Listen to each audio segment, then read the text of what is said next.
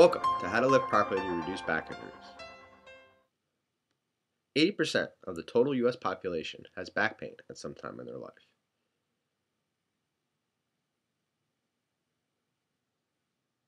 Take a guess. Which occupation do you think suffers from the highest incidence of back injuries? Construction worker, warehouse personnel, delivery goods drivers, healthcare workers, or farm workers?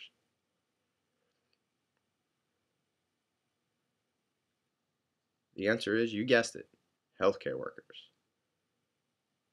Here's some statistics from the Bureau of Labor. Healthcare workers have the highest number of work-related injuries. Nurses' aides, orderlies, and attendants suffer the highest number of musculoskeletal disorders. They average missing 6 days of work because of work-related musculoskeletal disorders, totaling over 32,000 days per year. 12% leave the profession because of back injuries, and over half complain of back pain. So you're probably wondering, why the back pain?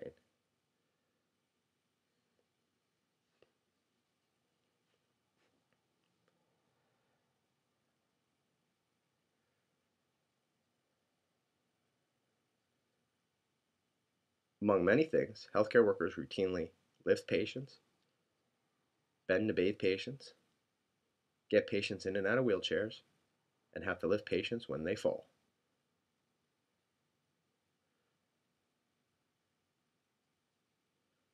To avoid injury when lifting, simply remember the acronym BACK.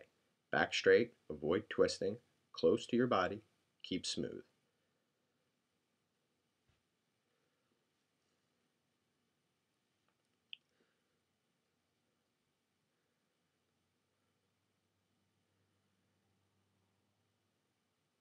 As you stand, keep your upper body straight. This will give you better balance and keep you from falling or dropping the person you are lifting, and will help protect your back.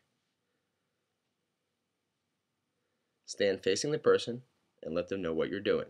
Put your feet about a foot apart with one foot a little ahead of the other for support. Bend your knees, putting more of your weight on your front foot. Tighten your stomach muscles.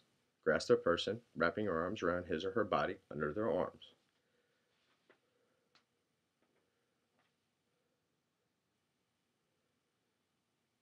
Keep him or her close to your body near your center of gravity. Stand up by straightening your knees, using your muscles in your legs and hips.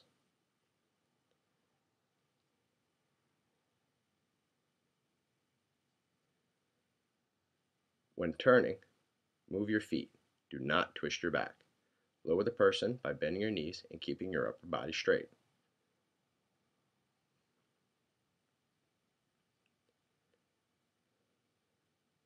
If the person slips, lower them gently to the floor while tightening your stomach muscles and avoid rotation. Lift in stages if you need to. Avoid reaching over your head to lift. Follow the recommended lifting guidelines, which state the most a person can lift with a minimal risk of injury under ideal conditions is 51 pounds.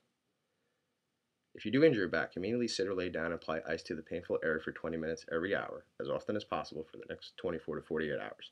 If you still experience pain, see your family chiropractor, remain active, avoid prolonged inactivity or bed rest following the first 24 to 48 hours after the injury.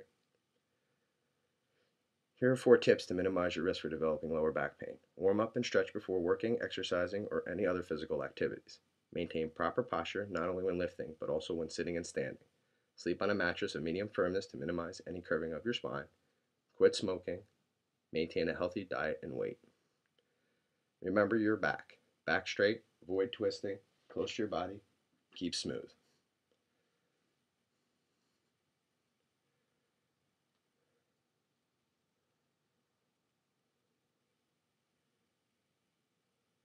I hope you enjoyed this video presentation and it served this purpose to inform you on how to lift properly to reduce back injuries. As always, I welcome any of your thoughts and would be glad to answer any questions you may have. So if you'd like to, just leave a comment in the comment section at the end of this post or contact me through this site's contact page. And thank you for watching.